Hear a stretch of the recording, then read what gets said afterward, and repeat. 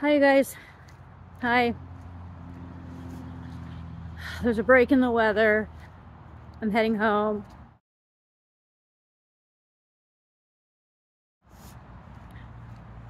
It's cold and wet.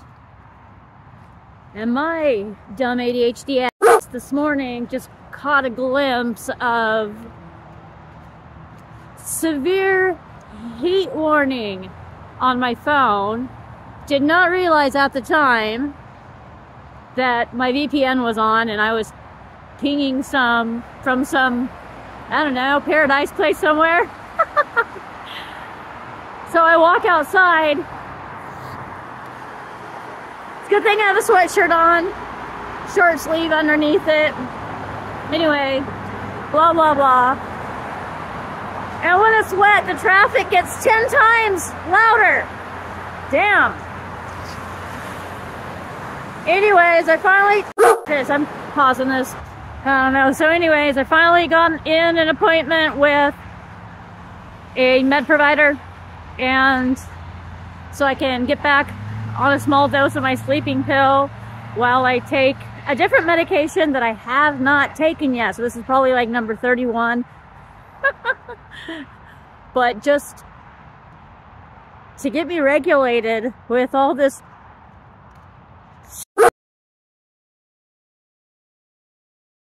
that's going on, because I'm not sleeping, I'm not eating, I'm having constant panic attacks and flashbacks. So we got to do something, or I can't continue to try to help myself. So I've yeah, medication is necessary right now, and then in a few weeks we'll try going back on a ADHD medication that I was taking quite a while ago that helped at a low dosage, not a high, because then I get too wiggy with that stuff. Anywho, on my way there, which I don't remember part of it because I was in a panic and half detached, I got on 2 different buses. And that's huge for me to do by myself these days. Went through with the appointment. The lady was spectacular. Oh my gosh, it was so easy to talk to her, finally. Somebody that I understood, that could paint pictures for me that I could relate to, understanding, you know,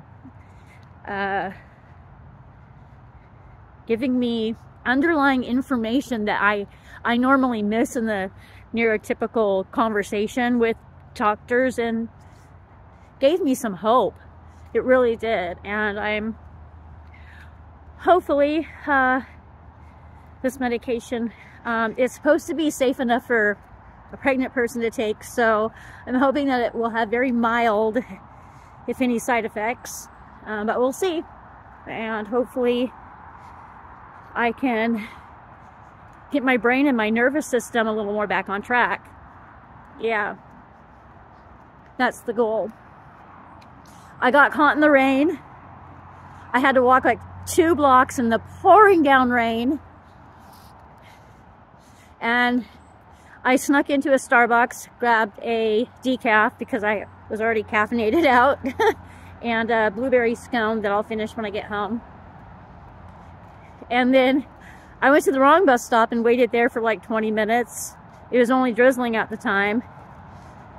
Walked a couple more blocks, got to another bus stop, different route. Didn't get too panicky. I did it. Got off at the pharmacy, grabbed a couple things from the store, and then decided I was going to enjoy my walk home. I'm freezing. I'm cold to the bone. I can't feel my fingers or my toes. My nose and my ears are burning. I have Raynaud's too, so that doesn't help. But it's actually not bad out. It's cozy. That makes sense.